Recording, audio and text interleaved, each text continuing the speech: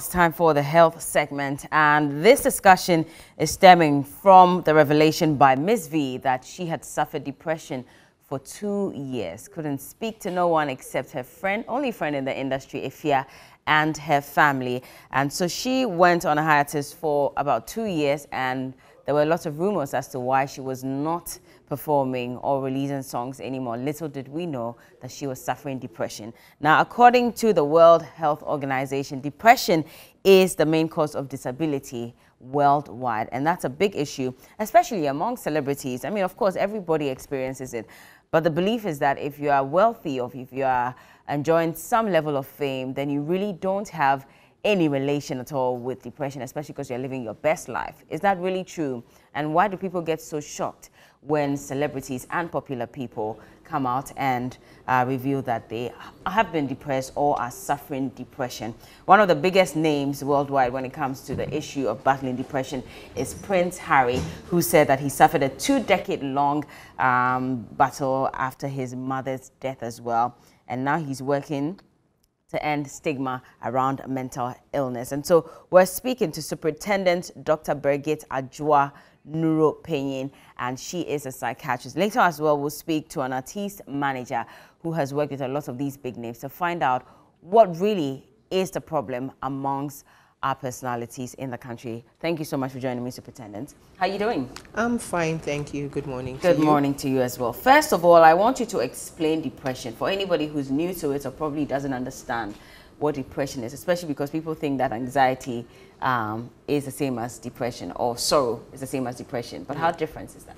So I'm glad that I've been given this opportunity to talk about depression. Oftentimes, people mistaken depression for sadness. Yeah. And in regular parlance, we can say that I'm depressed, which is a feeling. But it's important that we clarify there's a difference between feeling depressed and having depression. Now, having depression is a clinical diagnosis. And oftentimes, we call it a major depressive disorder. But for not wanting to say all that, we just say depression. So it is known as a mood disorder, and it is characterized by extreme sadness. Okay. And the importance here we have to know between regular sadness and depression is the intensity and the duration of the condition. All right. And you mentioned something earlier about why do celebrities get depressed. It's important to find out, or it's important to know that with sadness, oftentimes people can tell you why they're sad. But when someone is clinically depressed, it's not easy for them to tell you why they are depressed. And so it is not about this happened to me or that happened to me that brought about depression. And so once we mix the two things, sadness and depression, that's why we can't understand why someone could be. Okay. But you're saying clinically depressed. Yes. So that means that I can't just sit home and assume that I'm depressed just because I'm feeling some type of way. You can use the word feeling depressed because that's regular English. Yeah.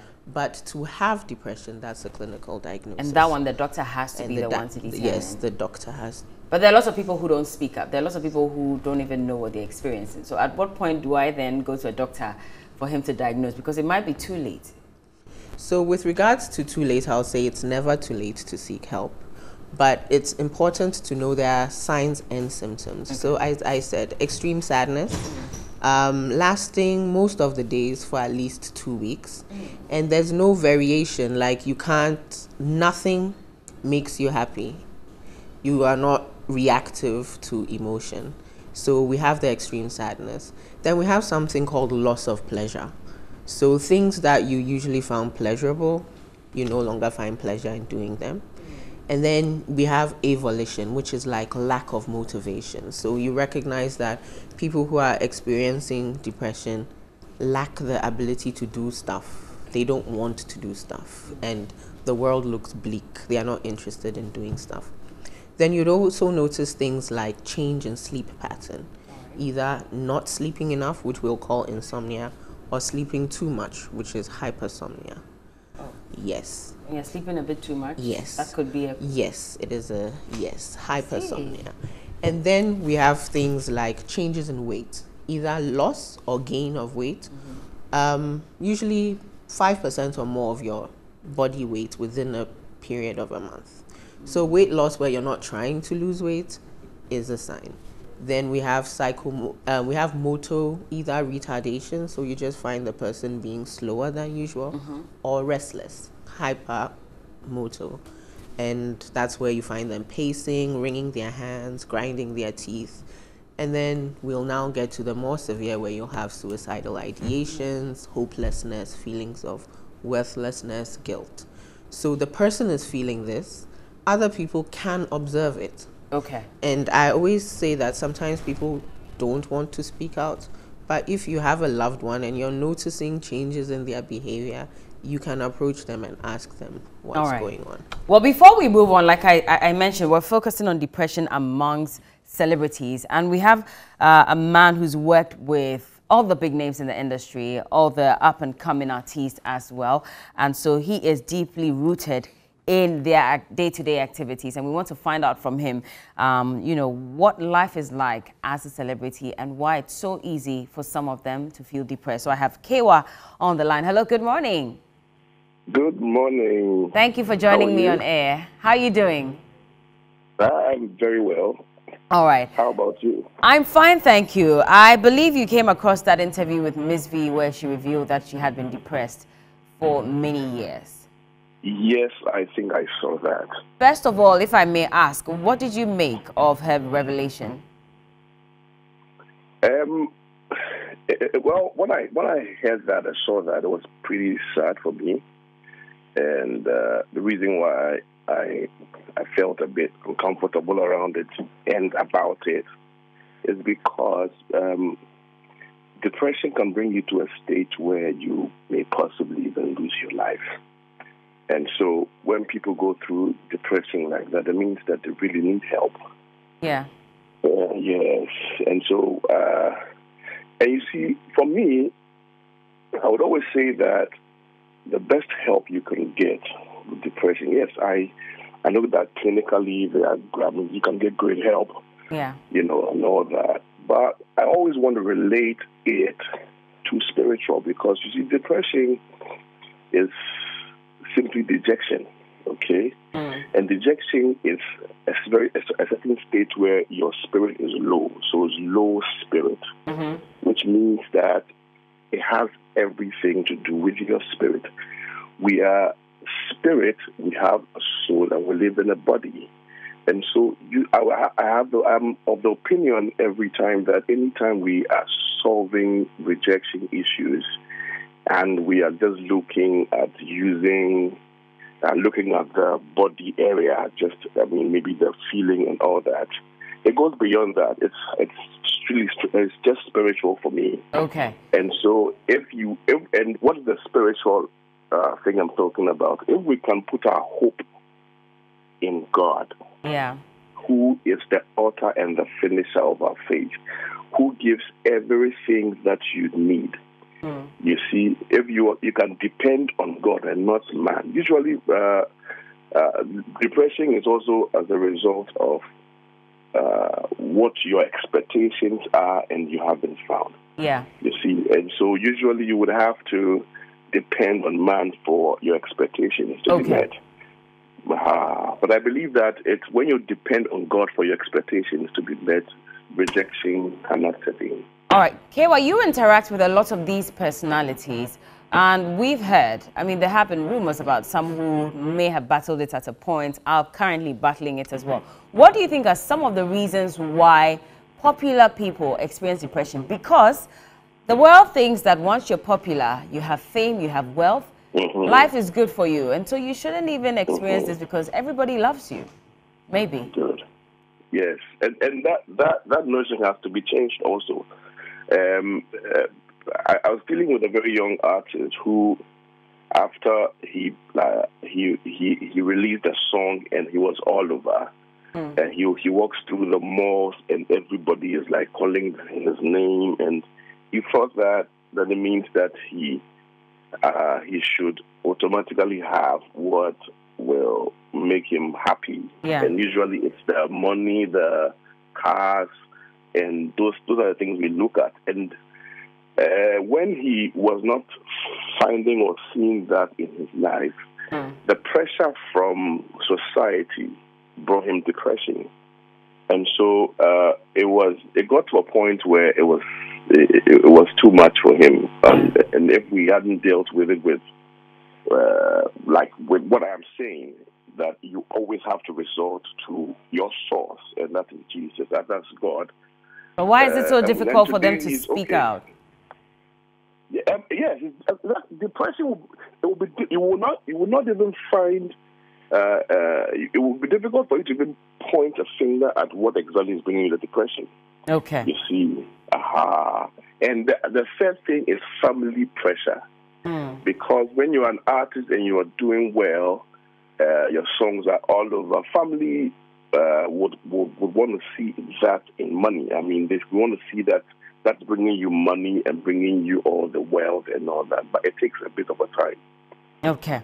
All right. Yes. All right. Well, this is all time will allow us. I'm sure that at the right time, we'll have you in the studios to speak to us more on this particular topic. So thank you so much. I've been speaking to Keiwa, who works with a lot of these artists. He's a manager, he's a sound engineer, and much more. But in the studios, I still have Dr. Birgit Adwoa Nopenyi, who is a psychologist. She is superintendent. Oh, psychiatrist, pardon me, psychiatrist. And we're just talking about some of the symptoms as well. He's talked about the expectations that are placed on celebrities, reason being how they get depressed so easily. Have you ever come across any of these? Have you treated any of them? And what were some of the reasons why you think they fell into depression? Firstly, I'd like to clarify something. Not that I'm negating the spirituality of it, but it is very dangerous to reduce depression to lack of faith. Okay. So when you say stuff like that, it definitely adds to the stigma, because assuming you're a faithful Christian or Muslim or whatever faith you may follow, and you fall into depression, you begin to doubt your faith, because am I depressed because I don't believe in God? And that adds to the stigma, because then you don't want people to believe that you have lost your faith. So to say depression is purely spiritual, I'll just caution him. I mean, I understand that a lot of people think that, but because of that thought, that feeds into the stigma, making people less likely to talk about it, because that immediately indicates that you don't believe in God as much as you should, or you don't. He mentioned having hope in God and trusting in God. So that means if I get depression, then I don't trust God. So let's not just limit it to that. Okay. So when we talk about causes of depression, we have to recognize that there are biological, psychological, and social factors. So when we talk about biological factors, genetics plays a huge role in depression. Exactly.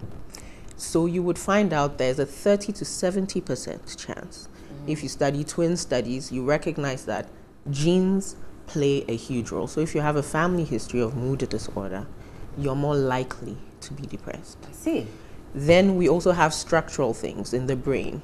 So the parts of the brain that are responsible for cognition, emotion, etc., we call something called hypoperfusion. There's not enough blood going there. Then we have neurotransmitters, which are responsible for emotions. So we have serotonin, norepinephrine, and dopamine. Dopamine is the pleasure hormone. Yeah. Reduce dopamine, it's clear. Serotonin, which is most implicated in depression, is low. So that's biology. I see. So things about the person's body. Psychology is things about the person's cognition. All right. So something as basic as resilience, childhood traumas, all play a role. So even how you view the world, what we call your internal locus of control, your locus of control can be internal or external. Yeah. So if something happens to you, you can either blame yourself or say it's as a result of the world. Yeah. That's the psychology of a person. Then social is what we see.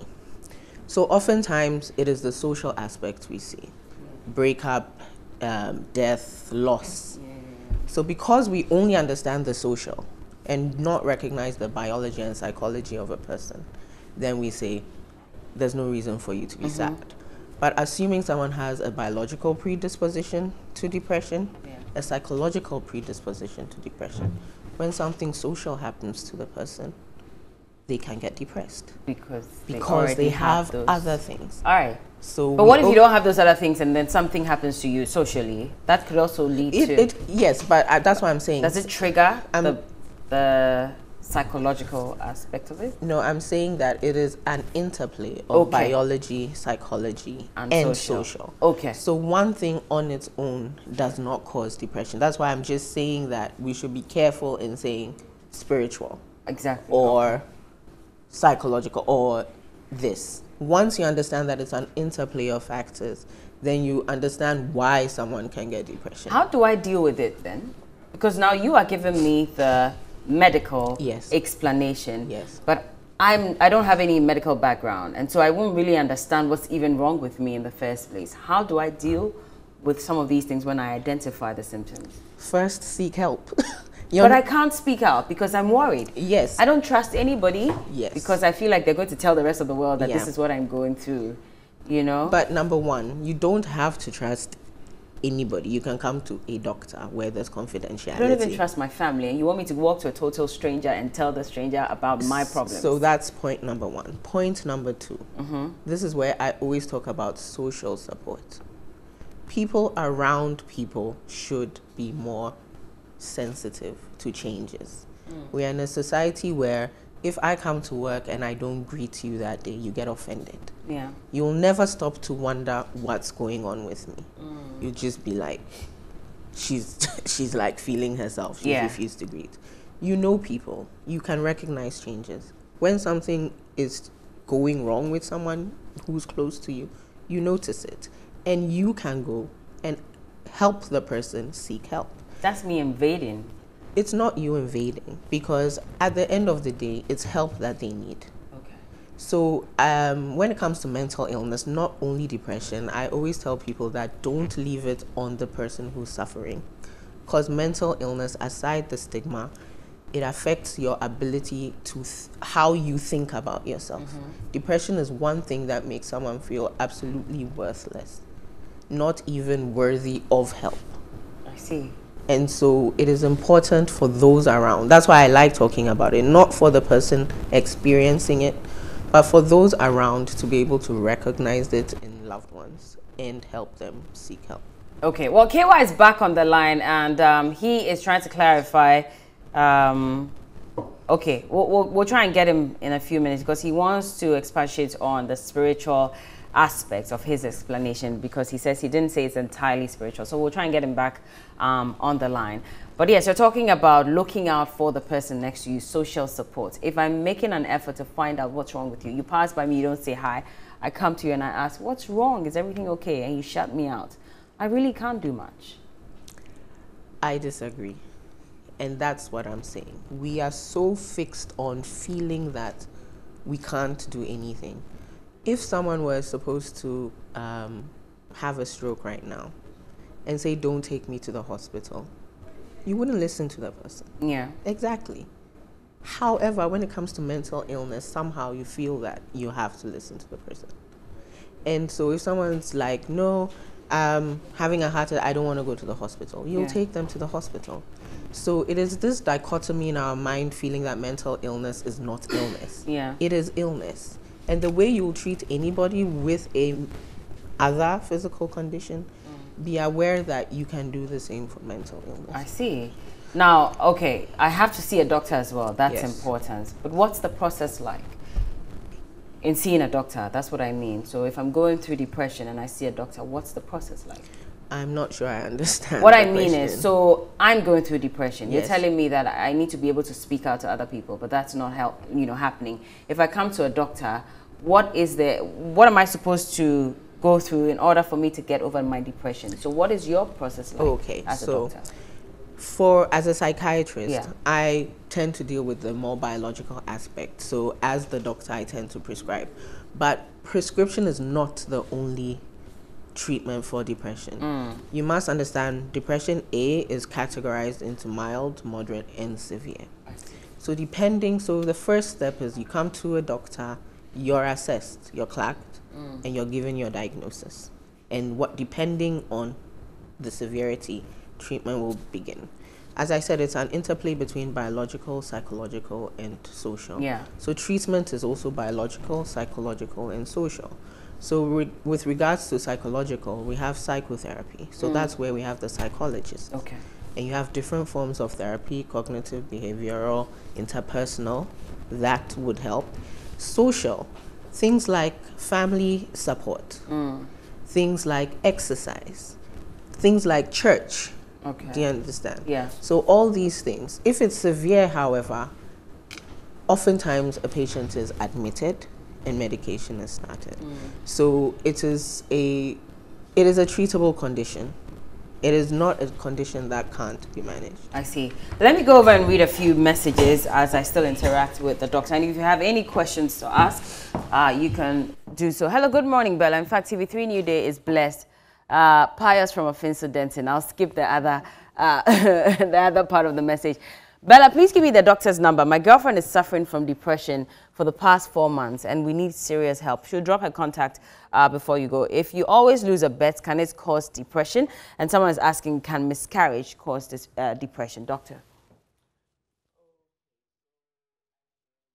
We're talking about miscarriage, yes. So oftentimes when we are dealing with depression, as I mentioned earlier, we are not expecting there to be a significant thing that someone can point to, so to speak. All right. So with miscarriage, someone can experience grief. So if like a death, you can experience grief. Grief is not depression. Grief is sadness. However, if it goes on much longer or more intense, then we can say that the person had a miscarriage and has depression. Yeah. So oftentimes we say they are precipitants to mental illness. So the miscarriage could be a precipitant to depression. But someone being sad immediately after a miscarriage or a month after a miscarriage is expected because the person is grieving. But if you have a baby, you should be excited about it. But then there are women who suffer depression after having babies. Why? So this is where, once again, we talk about the hormones and the neurotransmitters. So you know, pregnancy naturally is a very stressful time. It's a hyperdynamic state, as we say in medicine. And it's a very stressful time for any woman, even men. And so there are a lot of things that play, as I said, psychology, social.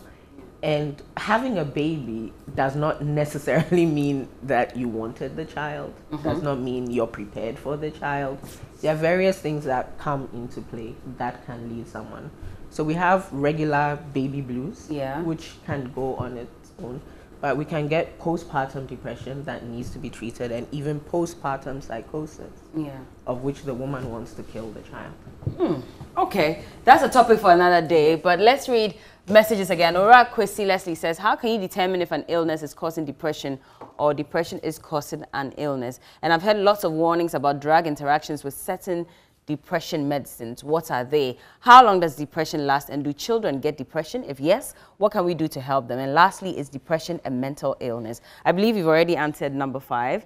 And so we'll try and answer the other ones as well. So which one? Start with, how can you determine if an illness is causing depression? Okay. And so that's a good question. So what I would say is, for us to say you're clinically depressed, oftentimes we say that it is not as a result of something else, like say drug use, or like there are some conditions like hypothyroidism that can present with depression.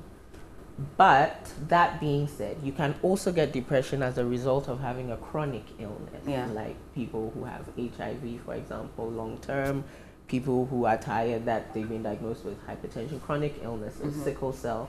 The person can eventually get depression as a result. So once again, I say depression is something that has a complex interplay of different things.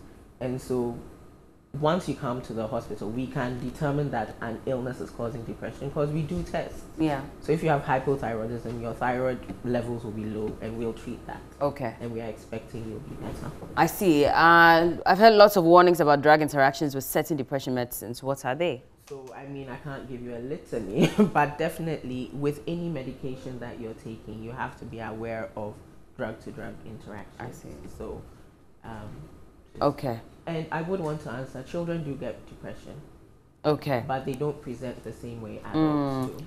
All right. Well, let me just quickly, let me see if I have some more messages. Not exactly. Well, so we'll continue with this one that says that how long does depression last, and do children also suffer depression? Depression, the duration of depression, as I said, has to be at least 2 weeks for it to be diagnosed as depression. But subsequently, how long it lasts is really person dependent. Okay. So I can't say. But do children suffer depression? Yes, they do. But children tend not to present with so many psychological things, but you'll find out the child being irritable, they are not doing as well in school, etc. So children definitely get depression. I see. Okay. Well, send your messages as well. Let us know what you think. And we're still trying to raise Kewa on the line to explain further. But let's just read a few of them as well. So Bella, depression is killing. After having my baby, I got depressed and and it affected my work. Please let me have the doctor's telephone number. Okay. And good morning to you and your viewers. This woman is really doing great. May God bless her and all of you. My name is Original JR from Gwolu. Well, we've talked about depression associated with pregnancy and childbirth and all of that. And so I hope that we've been able to touch on that. But now let's come back to the celebrities. And you said that it's necessary that you speak out. Okay, yeah. It's important. But is social media the place? So I will not determine how someone chooses to express themselves. But so I will not say yes or no, social media is the place or not. But I would definitely say seek help. Yeah. However you feel you can get the help you need, it's important to seek help. But should I cut off social media when I'm undergoing treatment for depression? So personally, I would advise limited use of social media, only because I mean we know we have social media trolls, etc.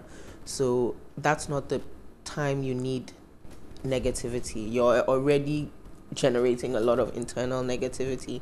You don't need that reinforced by other people. Yeah. So generally, I suggest cut it off. But how do I stay away from all these negative comments? And this is still for a lot of these celebrities out there, because you're constantly on social media because you have to put your work out there mostly. And you see these people who are constantly speaking negative about you. But unfortunately, that's where you do your work. So you have to stay there.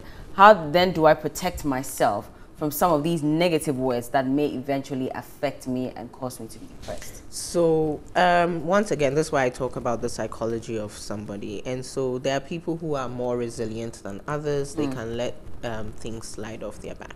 If you're not one of those people, I say go and see a psychologist.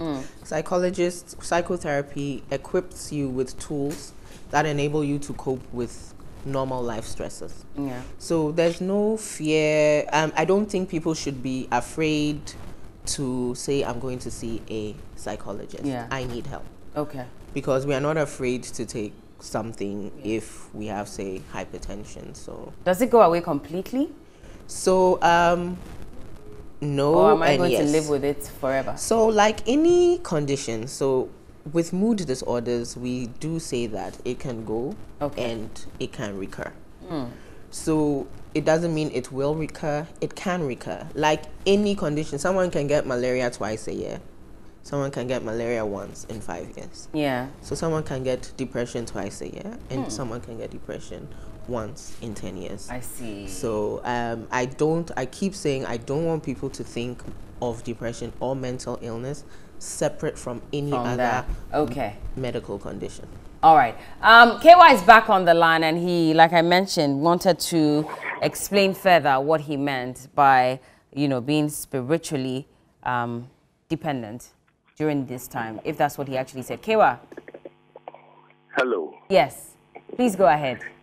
No, I just wanted to clarify something. I didn't say that it is just entirely spiritual and then not clinical. I said that as much as we want to look at it clinically, you should also find time to look at it spiritually. It's necessary because you will when you go deeper. I've seen people also look for the help clinically throughout for several years and have not found it. But once they began to rely on God and pray to God, they found their help. Yeah. And I'm also saying that I'm not saying you should. It should be you should be able to impress God and please God for that state of depression to be rolled away. What I'm saying is that once it's a relationship based on what Jesus or God has done already for you. It means that once your source is Jesus or God and you're dependent on Him, afflictions will come. Yeah. Tough times will come. Difficult moments will come. Depression will come. Yeah. But once you depend on Him, it will roll away easily once your dependency is on Him. That's all I'm saying. But it's just like yes, but when you have, it's just like you have malaria, and I'm saying that seek help spiritually on malaria. No, there are times that you also have to seek help when it comes to medical and then clinically. It's very necessary. So I just wanted to clear the air so it doesn't look like I'm saying it's just spiritual. No, it's not like that. Okay. All right. Thank you. Thank you so much for clarifying that. I'm so grateful. And I've been speaking to Kewa on the phone and also Doctor. Your final words before we go. Any advice for our viewers? So my advice, I'm glad he's clarified, and the spiritual definitely falls in the social management.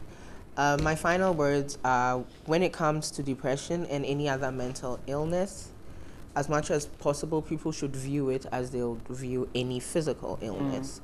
Help is available. Seek help at all times. At no point in time should you feel that you are a burden to society and that you don't deserve help.